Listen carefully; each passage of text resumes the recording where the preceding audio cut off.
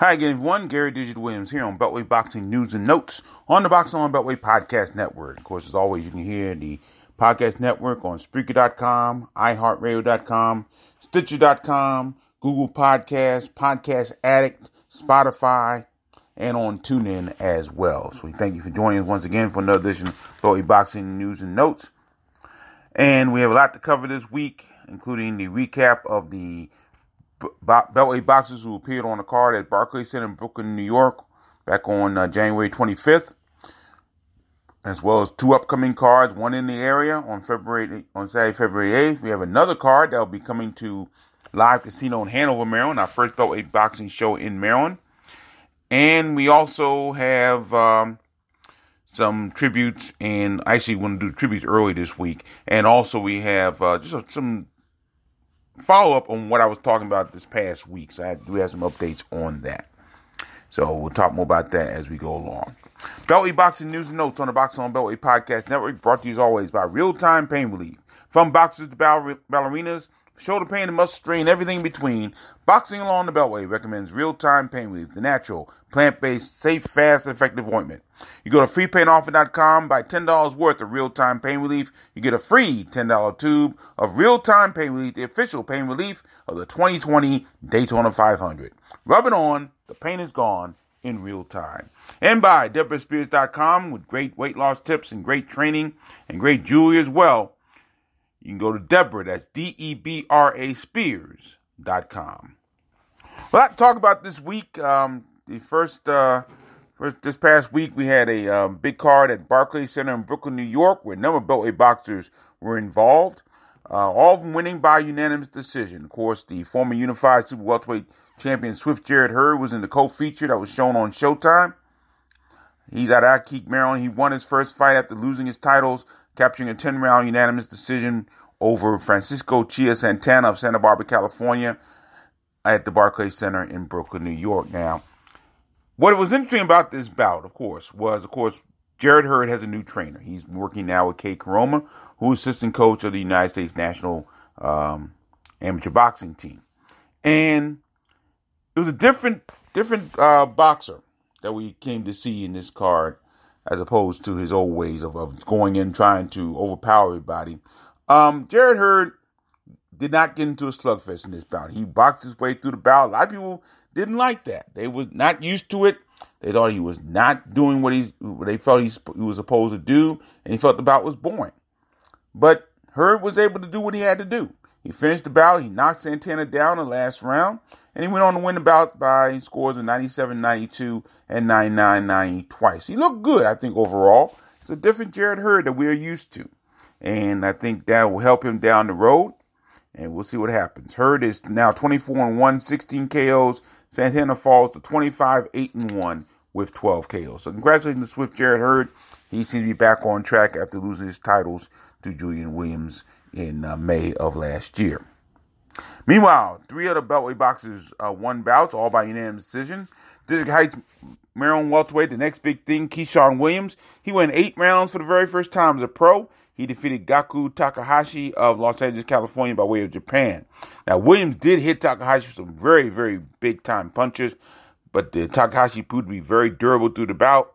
But Williams won by scores of 79-73, 78-74, and 80-72. He remains undefeated at 7-0-1, 2 KOs. Takahashi falls to 16-11-1 with 8 KOs. So congratulations to Keyshawn Williams, District Heights, Maryland. Meanwhile, Baltimore, Maryland welterweight Lorenzo Truck Simpson, he won a 6-round unanimous decision over Antonio Luis Hernandez of Kansas City, Kansas. Simpson was in control for the majority of the bout. He landed crisp jabs to the shot and shots to the body. All three judges scored about 59-55. Simpson did kind of take a break in the 5th round, and Hernandez fought well in that round, but basically it was all Lorenzo Simpson. He's 7-0 with 4 KOs. Hernandez drops to 2-11-1. And in the final bout of the night, Patrick YGP Pat Harris out of Hyattsville, Maryland, super lightweight. He won an 8-round unanimous decision over Clay, third-degree burns in Fort Worth, Texas. Harris dominated the bout, and he won by scores of 80-72 across the board. Harris now 19-0, 9 KOs. Burns falls to 8-7-2 with 4 KOs. So that was the big big bout card in Brooklyn, New York at Barclays Center, and all 4 Beltway boxers did win. There was another bout that took place on January 25th, and that was a bout featuring a guy by the name of Suleiman Sigawa. He's out of Silver Spring, Maryland, by way of Kampala, Uganda, and he fought at a card at the Hurd Coliseum in Shreveport, Louisiana, and he fought to an 8-round split decision draw against Zora Hamazarian, and I believe he's out of Kazakhstan, I believe. The bout was apparently a very even bout. Didn't get a chance to see it, of course, but one judge scored about 78-74 for Sigawa. Another judge scored 77-75 for Hamazarian. And Pat Dayton, the third judge, scored about 76-76. The other 2 judges, Keith Thibodeau, scored about for Sigawa. Lofton scored about for Hamazarian. And Pat Dayton saw the draw 76-76. So Suleiman Sigawa's record now 13-2-1 with 4 KOs, and Hamazarian falls to 9-2-1. So we have never seen Sigawa here in the Beltway. So I don't know who handles him and all, but he's never fought here in the Beltway yet. So hopefully he will do that soon. So that's the update on the cards on January the 25th. Now, before we continue, I have 2 tributes to give out before we continue. One is very late, and I do apologize.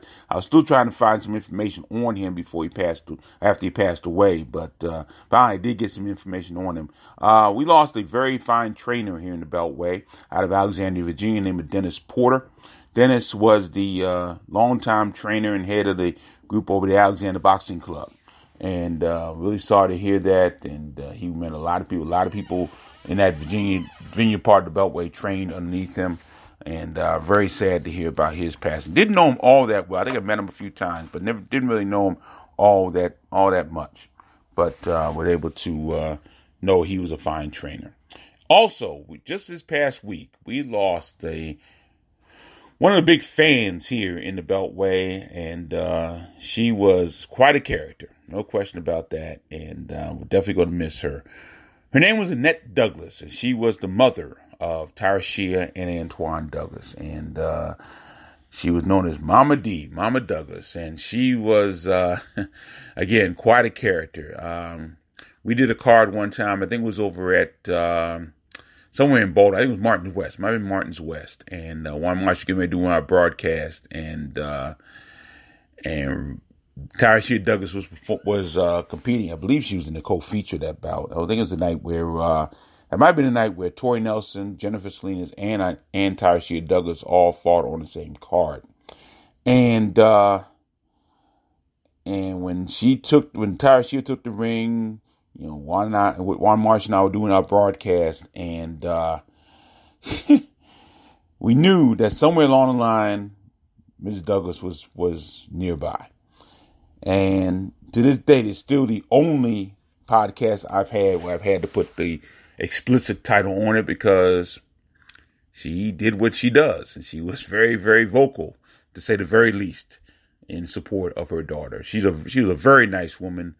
They overcame a lot of adversity in their lives. I think Ms. Douglas lost both Tarashia and Antoine due to some complications with drugs, but she got herself together, and she really was a very, very nice lady. I'm going to miss her. She brought a lot of color, to say the very least, to the Beltway boxing scene. So we lose Annette Douglas, the mother of Antoine and Tarashia Douglas. So condolences to both people involved with Dennis Porter as well as Annette Douglas. Now we continue. We go to our cards for this week. And we have one card here in the Beltway, our first Beltway boxing card of 2020. Once again, that'll be on Saturday, February 8th at Tyson's Playground, Vienna, Virginia. Unfortunately, I will not be able to make this card. I have a basketball game early in the day, and I just can't get over from Baltimore over to Vienna, Virginia. I really can't do that. And I have to wake up the next morning. I'm going to talk more about the job situations in the next in our last segment on the podcast. So, The first Beltway boxing card, once again, is an old school boxing promotions card, Saturday, February 8th at Tyson's Playground in Vienna, Virginia. We have more of the card now, so we're going to give you a little bit more of the card. Main event, of course, undefeated DC middleweight Dusty Hernandez Harrison. He'll be in the main event against veteran Les Lock and Load Sherrington of Broadbeach, Queensland, Australia. Scheduled for 8-round bout. Harrison 33-0-1, 19 KOs, coming off that 7th-round TKO over Juan de Angel on July 19th at the MGM National Harbor Casino in Oxon Hill, Maryland. Sherrington's 38-14 with 22 KOs. He broke a 4-bout losing streak in his last outing, stopping Keon Johnson in the 7th round on December 14th in Indianapolis, Indiana. Once again, Harrison will be the second local boxer that Sherrington has faced. Sherrington lost by 4-round TKO to Antoine Douglas in November 2015 in Las Vegas, Nevada. Okay, so Dusty Hernandez Harrison in the main event against Les Sherrington. Co-feature has undefeated Upper Marlboro heavyweight Mike Silverback Balligan.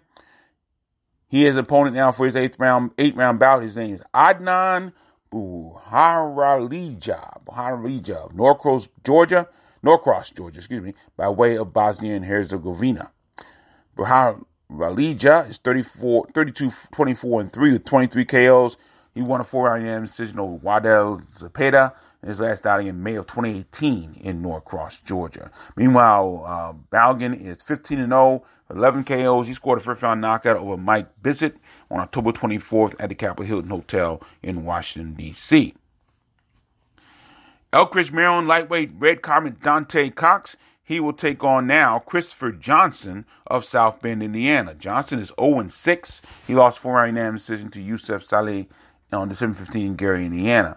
Cox is 5-1, 3 KOs. He's won 2 straight since his only loss to Devontae Speed Rawls back on March 8th at Live Casino in Hanover, Maryland. His last outing had Cox winning a 4-round unanimous decision over Elliott Brown on December 7th in Sterling, Virginia.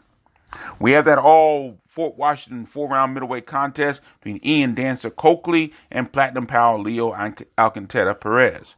Coakley is 1-0, won his pro debut back in August of 2018, took a unanimous decision from Carlos Cruz in Sterling, Virginia at the Michael & Son Sportsplex. Perez is 3-0, 1 KO.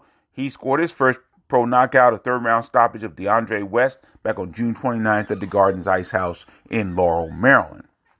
So there we have that bout. That should be an interesting bout there, or Fort Washington bout there.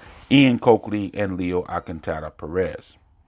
Meanwhile, debuting featherweight by the name of Raging Robert Shackelford. He's from Clinton, Maryland. He'll make his pro debut against Stephen Lopez of Philadelphia, Pennsylvania. Lopez is 0-4. Now, Shackelford, I don't know a whole lot about, in all honesty. I believe he's fought some amateur, but no golden gloves, anything of that nature. So it'll be interesting to see what he does in this bout against Stephen Lopez of Philadelphia, Pennsylvania. Leslie, Maryland super featherweight Nathaniel Lee ASAP Davis will be the 4-round encounter against Veron Webb of North Carolina. Davis is 1-1, 1 KO. He'll look to bounce back from the 2nd-round TKO loss to Rolando Vargas. That was on July 19th at the MGM National Harbor Casino, Knox Hill, Maryland. Webb is 1-5. He lost by 3rd-round knockout in his last outing to Daniel Arujo Figueiredo on November 16th in Orlando, Florida. Also on the card, Oxhill, Maryland welterweight Akeem Jackson. He'll take on veteran Anthony Dave of Canton, Ohio. That bout is scheduled for 4 rounds. Jackson lost his pro debut by 4-round unanimous decision to Damon Towns. That was on December 14th at Tyson's Playground. Dave is 1-18-1. He also fought in that December 14th card. Lost a 4-round unanimous decision to DC's Tarian Venable. So that is the card as we know it for the Saturday, February 8th card at Tyson's Playground, Vienna, Virginia, the Old School Boxing Promotions card. I hope you go out and support it. Unfortunately, I cannot go out there, and we'll see what happens down the road on that card. Hope to get the results of that card in the next week or so. Meanwhile, February 8th at the PPL Center in Allentown, Pennsylvania, we have the Russell brothers back in action on a card at the PPL Center in Allentown, Pennsylvania. Main event has WBC featherweight champion Mr. Gary Russell Jr. He'll defend his title against undefeated IBO title holder Tuscott King Tug Niambayar of Los Angeles, California, by way of Mongolia. Now, originally, this is supposed to be a title versus title bout, but I don't think it is now. Last I've seen, there's only 4 Russell's WBC Featherweight Championship, so we'll see what happens. Russell's 30-1, 18 KOs. He last fought on May 18th and registered a 5th-round TKO over Kiko Martinez in Brooklyn, New York. Niam Bayar is 11-0, 9 KOs. He comes off his win for that vacant IBO featherweight title. Took a 12-round unanimous decision over Claudio Moreno in January 2019, also at the Barclays Center in Brooklyn, New York. Now, that bout, by the way, will be a Showtime telecast, scheduled to get on the way around 9 o'clock, and Gary Russell Jr. scheduled to headline said Showtime telecast. Now, on the undercard, the other two Russell brothers will be on the card. Undefeated super lightweight Antoine the Last Russell. He'll risk his perfect record. He's 12-0. All 12 was wins by knockout against Jose Marufo of Phoenix, Arizona, by way of Mexico. And Russell has yet to go past 4 rounds. His last bout was scheduled for 10 rounds, but he knocked out Juan Huertas in 2 rounds by TKO on November 2nd at the MGM National Harbor Casino in Oxon Hill, Maryland. Marufo is 12-9-2, 1 KO. He comes off an 8-round majority decision loss to Willie Shaw on August 24th in San Mateo, California. That was the second time he had faced Marufo has faced Shaw. The first time he won the bout by 8-round majority decision. So we'll see. That should be interesting as see somebody that can actually test Antoine Russell, because nobody has done that. He has just dominated his competition. So hopefully he'll be able to get a little test on this card against Jose Marufo. Also, undefeated bantamweight Antonio Another Russell, 16-0, 12 KOs, probably one of the most underrated boxers in the Beltway right now. He's slated to be on a card in a scheduled 10-round contest against an opponent to be determined. Also, in that November 2nd show in Oxon Hill, Maryland, Russell scored a crushing first-round TKO over Samuel Gutierrez that night. So Russell's ready to go. He just have not, I don't think he's gotten the publicity that his younger brother has. And I think because of that, he's been under the radar a little bit more, and he should be a little bit in better situations than he has been. Now, his last bout against Gutierrez was 2-11. That doesn't help much, to be quite honest with you. But hopefully he'll get some pub off this next bout coming up. Now, there's another Beltway boxer that's slated for this card. Bowie, Maryland welterweight Marlon the Machine Boland. He'll participate in his first scheduled 6-round bout against Osmel Mayorga of Miami, Florida, by way of Nicaragua. Boland is 3-0, 2 KOs, coming off a second-round stoppage of Kevin Womack Jr. That was on December 7th at Tyson's Playground. No, I'm sorry, at Michael's Son Sportsplex in Sterling, Virginia. Meanwhile, Mayorga is 2-0, 1 KO. He last fought on May 24th. He won a 4-round unanimous decision over Jack Grady. That was in Miami, Florida. So that is the card at PPL Center in Allentown, Pennsylvania. Remember the main event, Gary Russell Jr. taking on Tuscot Niambayar, and that bout will be on Showtime, and the scheduled time for that bout is 9 p.m. The telecast, should say, is 9 p.m. Eastern Time. Now, I want to let you know about another card that's coming in February to Live Casino in Hanover, Maryland. This will be a Jetta Promotions card on Friday, February 28th. 3 of the bouts on that card have already been announced, and 2 of them are title bouts. So that should be interesting to see what happens here. But the main event has Lower Maryland super middleweight Damon, the best at it, Nicholson. He'll be in a 10-round bout against Mike Guy of Sacramento, California. Now, Nicholson, who is 22-3-1, 20 KOs, he'll make his 3rd straight trip to Live Casino. He's been very successful there. Last time out, Nicholson won an 8-round unanimous decision over Devon Lee on October the 18th. Of course, he beat Jesse Niccolo there in the first round, and he had one other win there as well. He won one of his titles, his regional titles there, so he's been doing very well. So actually, I believe this is fourth time overall, I should say, at Live Casino, but this is his 3rd time in a row. Now, Guy is 12-4-1, 5 KOs, currently riding a 3-bout winning streak of his own. He includes an 8-round split decision win over the man known as Mama's Boy, Dennis Duglin. That's a big win for him. That was on November 15th in Salt Lake City, Utah. So this should be an interesting bout. I mean, Guy has fought some decent people and, beaten Dennis Duglin, who was once considered a title contender. That's a big win. So we'll see what happens with this one. This bout's scheduled for 10 rounds. Damon Nicholson battling Mike Guy. Now, here are the 2 title bouts. First one One will be for the Maryland State Cruiserweight title. Undefeated Greenbelt Maryland's Vanilla Gorilla, Sam Crossett. He'll take on Slick Nick Kisner of Baltimore. And that should be interesting. Crossett is 9-0, 5 KOs. He last fought on December 14th. He won a 4-round unanimous decision over Michael Davis in Vienna, Virginia. Now, early part of Crossett's career, very early, he was knocking people out left and right.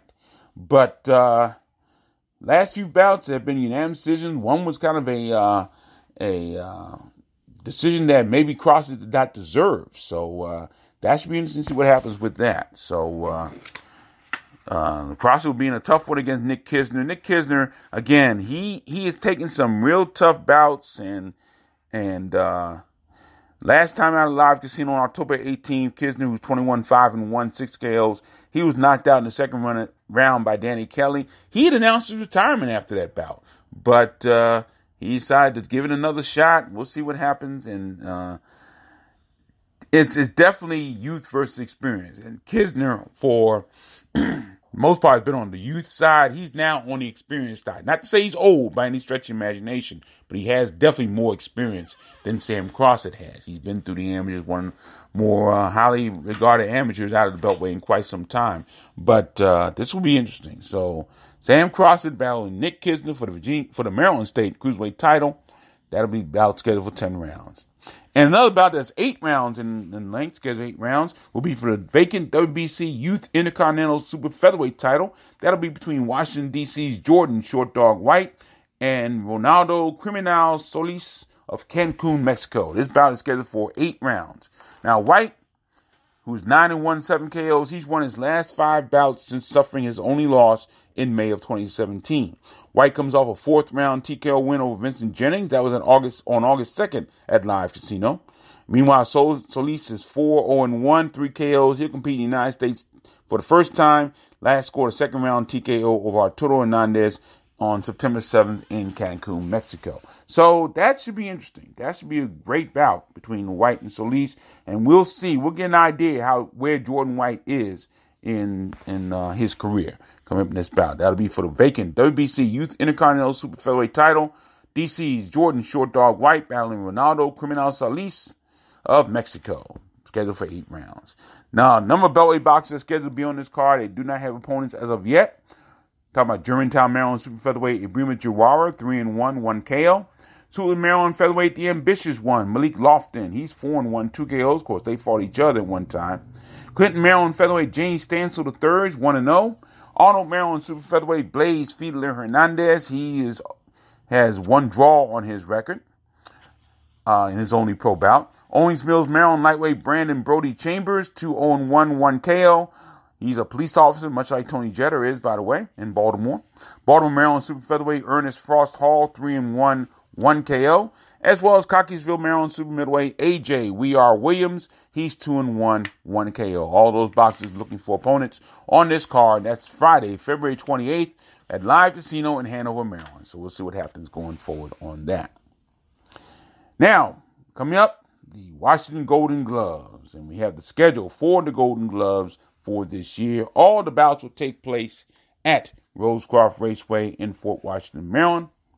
And it'll get underway on Saturday, February the 15th, with the first day of preliminary action. By the way, all the times are 7:30. All the cards for the Golden Gloves are at Rosecroft Raceway in Fort Washington, Maryland, and it'll be at 7:30 p.m. Eastern Time. So the first day is Saturday, February 15th, the first day of preliminary action. The preliminaries will continue on Saturday, February 22nd, and Saturday, February the 29th. Now, the semifinals of the Golden Gloves Tournament, Washington Golden Gloves Tournament, will be on Saturday, March 17th, and they will continue on Friday, March 13th. Once again, Friday, March 13th, as well as Saturday, March the 21st. So, once again, the semifinals tournament, Saturday, March 7th, Friday, March 13th, and as well as Saturday, March 21st. Okay? That should be good. Now, the Washington Golden Gloves Championship Finals will take place on Saturday, April the 4th. Once again, it'll be at Rosecroft. Saturday, April the 4th is the Washington Golden Glove Championship Finals. And the regional championship finals will be on Saturday, April the 18th, also at Rose Club Raceway. And of course, the regional championships matches the D.C., Maryland, and Delaware champions against the title holders from Virginia and North Carolina. So, Saturday, April the 4th is the Washington Championships. Saturday, April 18th is the regional championships. I should say are the regional championships, okay? So those are the titles. And once again, all action begins at 7:30 p.m. All right. Now, tickets for the preliminary action, that includes the preliminaries as well as the semifinals. Tickets for that are $20. No word yet on ticket prices for the championship days. So that's the schedule. Once again, we get underway Saturday, February 15th, with the first day of preliminary. Hope you can join out and support the amateurs.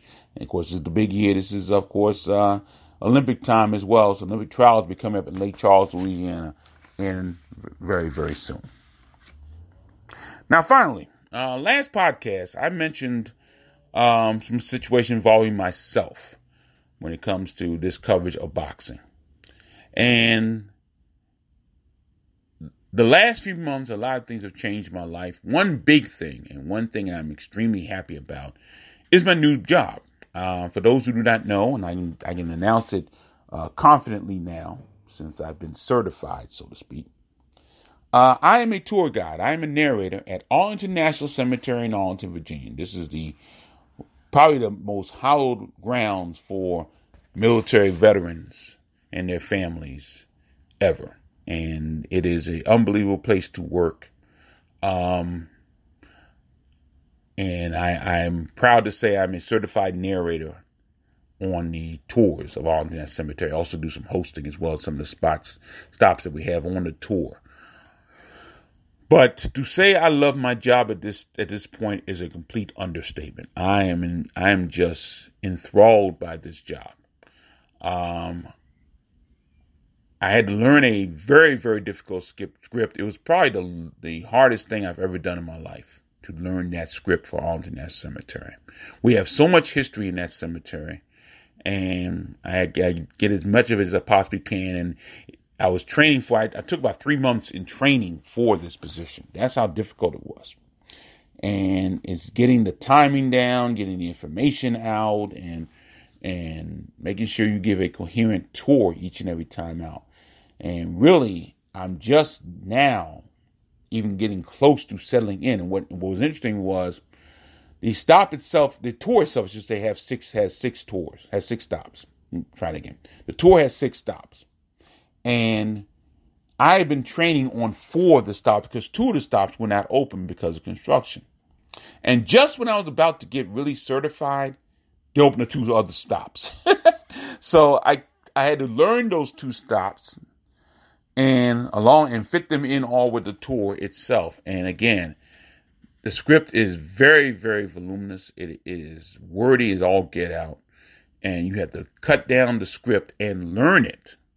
See, all my life, I've been used to reading scripts. You know, as a public address announcer, you read scripts that are in front of you, and you try to give some expression and make the script sound meaningful. So that's been my job for so many years. I have not had to learn a script since high school, in all honesty. I was a senior year in high school. I was in a one-man show, and I had to learn scripts for that. But that's the last time I've done it. So it was really, really difficult. But one day, doing a tour, it just clicked. And it has been clicking ever since. And I'm really happy with myself. I'm in a really nice place. I mean, I had been out of full-time work for more than a year. And I finally went to a job fair, 55 and over job fair. Didn't know they had these, but they do have them, thank God. And that's where I found this particular job. And I love my coworkers, I love my supervisors, and I love the job. And it can be time consuming, it can be taxing, because you're doing a number of loops over and over again. And coming up in March and April, we extend our hours. We're open now from 8 a.m. Eastern Time to 5 p.m. Eastern Time. Come the spring and summer, we'll be open up from 8 to 7. So that's going to be more time. I'm working with more people because we're using the outdoor trams with not trolleys like we've been using these days. So it might get a little difficult and might be even more taxing than it already is. I pray it won't be that taxing. But as long as I continue to enjoy the job, I'm not going to really complain.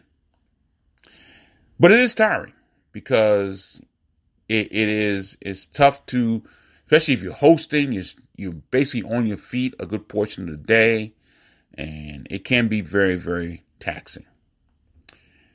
And so this job, and getting back to where I'm going with this, and I didn't mean to go off on a tangent like that, but I really am happy with the job. But because of this, my time has become somewhat limited. My condition has become not limited, but it has changed to the point where after 36 years of covering the Beltway boxing scene, my zest for it has not completely gone, but it has waned. No question about it. It has waned. I'm still in my announcing gig at Coppin State University. That will end in March. Hopefully after that time, I'll get a little bit more time to work on my boxing. But I just haven't had the time. I haven't had the time. And most importantly, I've not had the energy. So much so I need to make this announcement. After much careful consideration, I have decided not to do the awards this year. I just don't have the time. I don't have the time. I don't have the energy. And I really cannot give that what it deserves. And so I'm going to skip it this year. I'm just not going to do it. I do apologize to the Beltway Boxers, but that's just the way I am right now. Actually, I'm sorry, not sorry, so to speak, really. I just can't do it. I really can't. I just could not do it and give it the justice that it deserves. And I mentioned last podcast that going out to Virginia to cover a boxing card and not get paid for it and not get paid to do anything there is something I really can't do at this point. I work in Virginia every day now. You know, just this particular day as I record this, I happen to be off, but I'm usually working there at least 4 or 5 days a week. And I just can't go back out there after working out there, going back out there and doing a show. And this particular Saturday, coming February 8th, I'll be in Baltimore doing a basketball game. So boxing, as of right now, is not as big a priority in my life as it used to be. Now, I'm still going to do the podcast, still going to blog, but that might be the extent of it. I'm planning to go to the February 28th show at Live Casino. That's probably the next show I will attend. And there is a card that is coming to the MGM National Harbor Casino in March that if there are Beltway Boxers on the card, I do plan to be there. If not, I'm not sure. Really, to be honest with you, I'm not sure. But I'm picking and choosing now, after all these years, picking and choosing the shows I go to now, the cards I go to. Only because I just don't have the time to go to every show these days. My coverage of the Golden Gloves, quite frankly, may be affected by this. It's just that I don't have the zest for it as I once did, and I don't have the energy, and I don't have the time. My focus right now, and you listen to my wife, it should have been this from day one, but my focus is now my full-time job. Because it's finally, after all these years, a job that I truly, truly, truly love. And I enjoy going to work. I get up at 4 o'clock in the morning, and I can't wait to get to work. I really can't. I really can't wait to get to work. I get on my clothes, and I wear a uniform. First time I've ever worn a uniform on a job. I love putting on that Arlington National Cemetery uniform.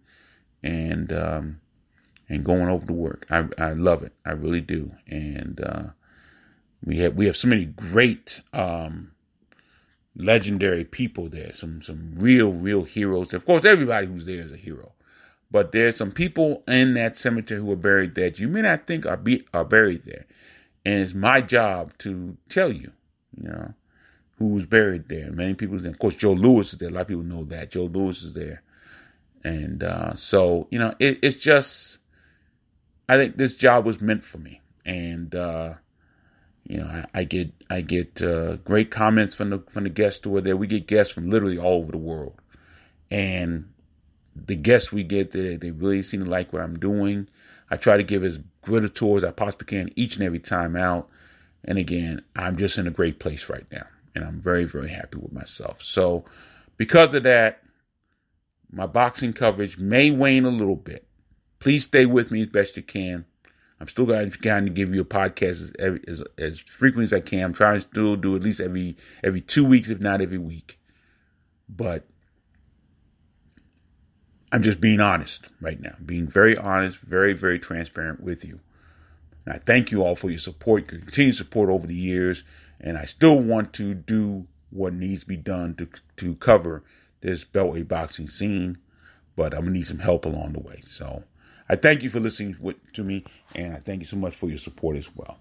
But that'll do it for another edition of Beltway Boxing News and Notes. Once again, Beltway Boxing News and Notes on the Boxing on Beltway Podcast Network. Brought to you by Real Time Pain Relief. Go to freepainoffer.com, buy $10 worth of real-time pain relief. You get a free $10 tube of real-time pain relief, the official pain relief for the 2020 Daytona 500. Rub it on. The pain is gone in real time. And by DeborahSpears.com. Great weight loss tips, great jewelry, great great weight loss tips, great jewelry, and great training methods. That's what I wanted to say. On Deborah, Debra Spears.com. Thank you so much for joining us. My name is Gary Digital Williams, and thank you so much. And as always, keep supporting the best boxing in the world, the boxing along the Beltway. Thanks for listening.